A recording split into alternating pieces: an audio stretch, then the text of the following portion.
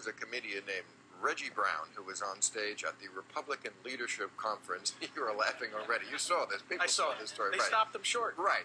That's what happened. He was doing his act. He looks like Obama, and he does a dead-on impression of Obama. Okay. He was doing his act. He went through the material that was making fun of the Democrats. They were all good with that. Then he started to talk about the Republicans, and the Sandman came out.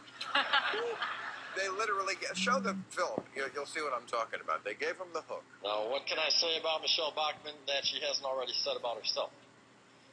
The other day, she called me a one-term president.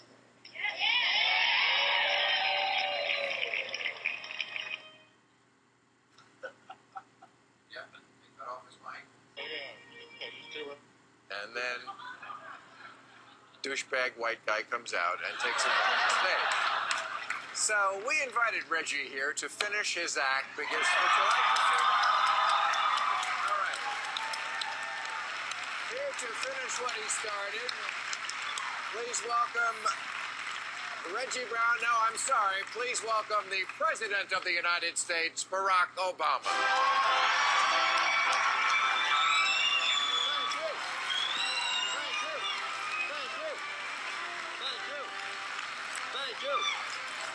Thank you.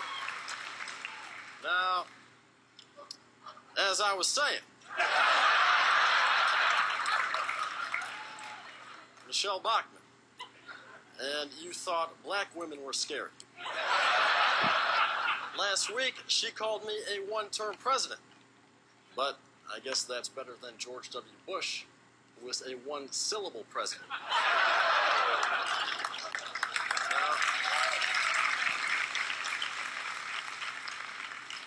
Michelle has had 23 foster children.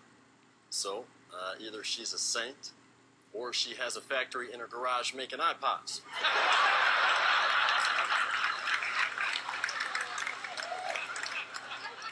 The Republican field. You got a crazy woman, fat blowhard, 3 interchangeable pencil necks, 2 Mormons, and the black guy from Ghostbusters. I'm just kidding, Herman Cain. Truth be told, I'm not worried about him at all. He's one of my undercover Acorn volunteers. Oh, yeah, it's true. He's on my payroll feeding me information about Romney every day. What, you actually thought a black man would run for president as a Republican? Please. Now you got Mitt Romney as the front runner. Mitt is what people who hate white people think of white people.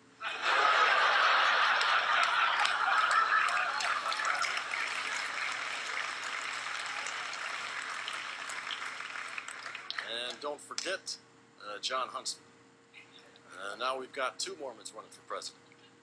Now, the pundits say Americans won't elect a Mormon president. But then again, they said the same thing about Muslims, and look at me. Did I just say that out loud? Now, last and certainly not least, we have Chris Christie. Now, he is the perfect Republican candidate. He's got a type A personality and type 2 diabetes. Now, in the end, simply put, they're screwed. That's right. They've got nothing on me. Now let's hear it. 4 more years. 4 more years. 4 more years. That's right. There's a new sheriff in town, and Papa's got a brand new bag. Thank you. God bless you. And God bless the United States of America. Thank you.